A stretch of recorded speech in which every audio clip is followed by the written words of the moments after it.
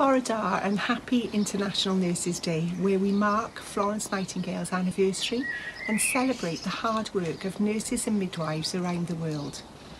This is particularly poignant. 2020 is Year of the Nurse, and it is the bicentenary of the birth of Florence Nightingale. It is also significant as we're in the middle of a first global pandemic of our time, and nurses and midwives are playing a key role in the fight against coronavirus.